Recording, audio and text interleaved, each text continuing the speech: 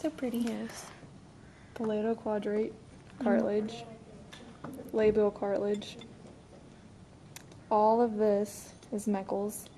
Palato-quadrate and Meckel's cartilage make up the mandibular arch. This is basihyoid cartilage. This is ceratoghyal cartilage. These are ceratobranchials.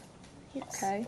These that come off of are the hypobranchials. Okay. All of this right here in the middle, right, is the basibranchial cartilage. Yes.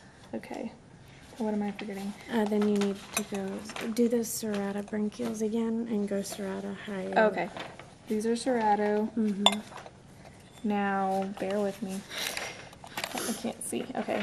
You go back and you go to epibranchial. And then the ones that go Turn back. over. What? If you just turn it over, I can see it that way. These that go pointing backwards are the Pharyngobranchial. Pharyngobranchials, Yeah. sorry. That's right. What's next? Oh, the hyomandibulars, this right here, right? Yes. Okay, this is the quadrate process, Yes. and this is the orbit process. Yeah, are we missing something? The hyomandibular, The hyoid arch. yeah, I'm gonna say that. The hyomandibular cartilage, the ceratoghyal